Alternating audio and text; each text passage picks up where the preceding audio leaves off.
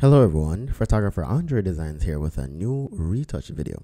And as usual, I'll be using frequency separation to edit one of these images. I did a behind the scenes some time ago, and I promised that I will be editing a few of the images. So these are the favorite pics basically from the session. So I'm not sure which one of these images I'll be editing today, but let's see. I've picked 10 so far that I like, and I'm just going to work on one right now in this video. How about this one?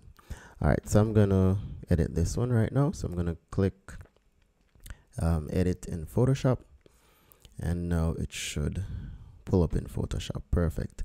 All right, so what I'm going to do now, the first thing I'm going to do is to crop this image. I'm going to crop it using the crop tool here. I'm going to ensure that it's a 4:5 ratio crop, so it fills the entire screen when I upload it to Instagram. Perfect. All right, so the next step now is to, I'm going to work on the color grading of the image before I start frequency separation. So I'm going to create a copy. So I'm going to just drag it down to the section here that will create a copy. Then I'm going to go to filter and go down to camera filter. Then I'm going to press auto and see what it looks like. Auto looks okay. I think I like auto. I'm just going to make some fine tune adjustment. But before I do that, let me try one of my presets. What do they call this again? My camera preset, to see if any one of them actually works good for the image. And you can download this preset from my website. Well, these presets, I have 3 of them. I think it's this one, and this one. 3 of them. All right, I don't think I like any of these presets, or maybe I could use one. You know what, I'm going to use this one, and then I'm just going to adjust it. All right, so I'm going to come back here, and then I'm just going to make some adjustments to it because I have too much dehaze, and I'm gonna come down here, and then I'm gonna adjust the blue in the collaboration just a little bit like that. Good. And then I'm gonna go back up to basic, and I'm going to put some shadows in. All right, and then highlights down. Let's show you the before and after while I'm doing this. And contrast back a little bit like that. Perfect. You can do the color grading whenever you want. You want to do it when you open the photo. You want to do it after you do frequency separation. It's all up to you. All right. I'm going to think I'm okay with the adjustment so far. So I'm going to press OK. Then I'm going to go to frequency separation. Oh, before I even do that, let me just create a new copy, and I'm just going to go to the patch tool. And I'm going to remove any blemishes from the skin. All right, so I'm going to start with this.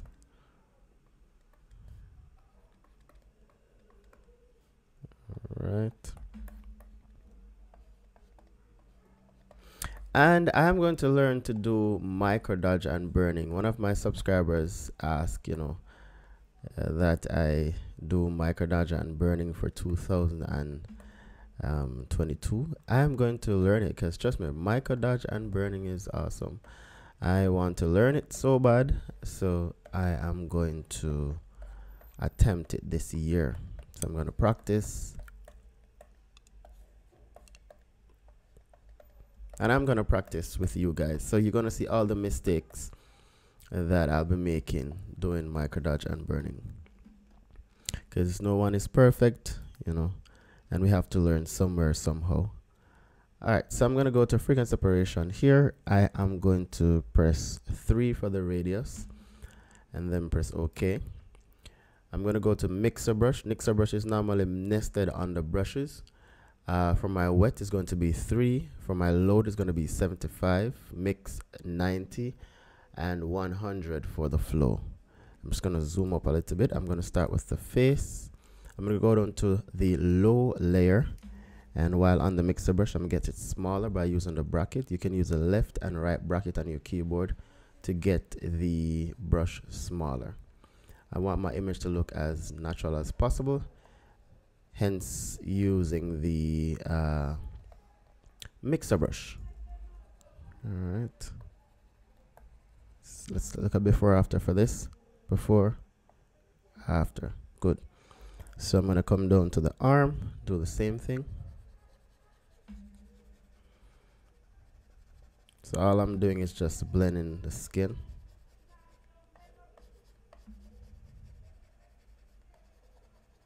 What I learned though, for some models' skin, you don't want to mix the entire image, to be honest, or the entire area.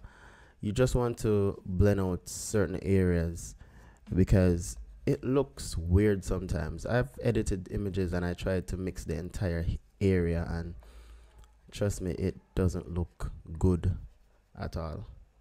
So using the mixer brush and frequent separation on some images varies, so you have to, you know, take your time and make the adjustments and see what look best for whatever image you're using. I think it's because of the environment when you're shooting, you know, that may cause it not to, the skin to look a certain way when you're making your adjustments.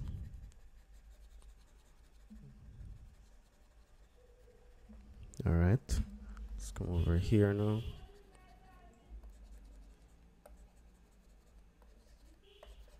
All I'm trying to do is to blend out the skin.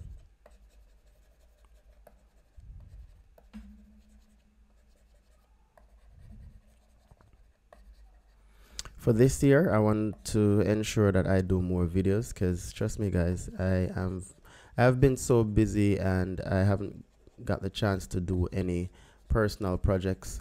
These are personal projects, so she's not a client, she's just a talent that I saw. I've known her for some time, and I asked her if she would like to do a shoot, and she said yes, so we're doing this. So it's a good idea for you to do personal projects or test shoots, so you can build your portfolio or you can practice, you understand? So consider that at all times, because you know, not all the time you're able to post your clients on your page. So you want to do your personal projects and ensure that they sign a photo release, so it gives you the permission to use the photos on your website or any social media. Do not take word of mouth. Trust me guys, I've been through it. I've worked with models, and for some reason they no longer want their images to be on the internet, and because I did not have an agreement with them, I have to take it down, like a signed agreement. So you don't want to be in that situation. Even your clients, you have to ensure that you have a signed agreement with them. All right, so let's do the before and after. Good. What I want to do now, I want to fine tune it, so I'm going to create a new layer, and I'm going to delete this frequent separation action that I've created, because if I try to create another one, it's going to mess up the entire image while one is already activated. I'm going to leave this at 6.4, and I'm just going to go over the entire thigh just to blend it out, not too much. Right, that's it.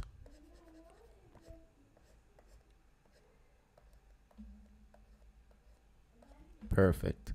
All right, so what I'm going to do now, let me just do the arm as well. Good. What I'm going to do now is apply dodge and burning. So I'm going to start with the dodge. So dodge is basically highlighting areas. So I'm going to press B on the keyboard for the brush, and then I'm just going to well, my opacity is at 100% and my flow is at 1%. I'm just going to slightly add highlights to the leg and thigh.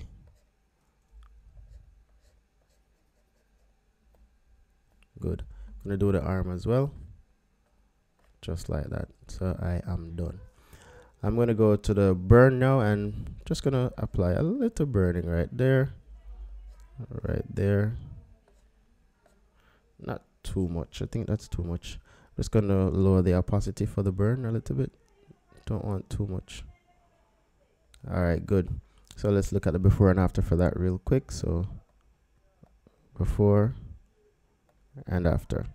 All right, the next step now is to, I want to put some clouds in the background here. So I'm going to create a new layer again. And then I'm going to go over to edit and I'm going to go to sky replacement. And I think I like this already. Let me just lower the opacity for this one.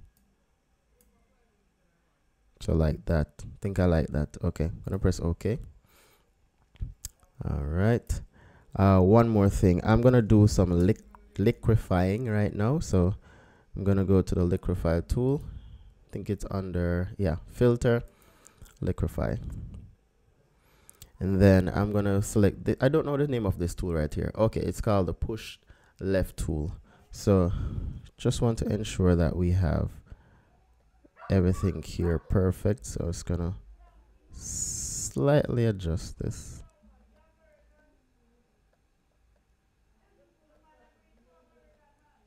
All right, good. And then right here, gonna push this down a little bit. Some more, just, oh, that's too much. I'm gonna bring it back slightly. All I'm trying to do is just make a perfect curve. So you don't want to do too much. You don't want it to look fake. You just want to make a perfect curve. Oh, this is not going well. Let me get my brush bigger and see if that makes a difference.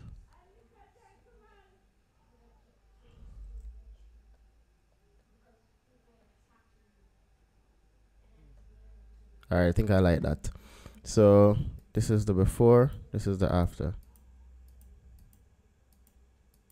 Perfect. Now I'm gonna press that. Then I'm going to, I should have created a copy of what I've just done because right now we want to fix this line right here. But that's fine. I'm just gonna do this.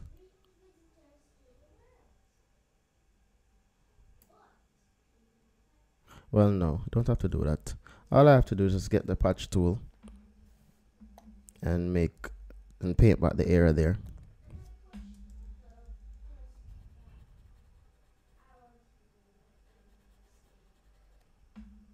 Perfect.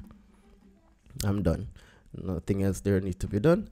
All right, so what I'm going to do now, I'm going to create a new layer and I'm going to go back to frequency separation. Well, not frequency separation. I'm going to go back to filter, camera, and I'm going to pull down the temperature a little bit for the white balance. Just a little bit. Good.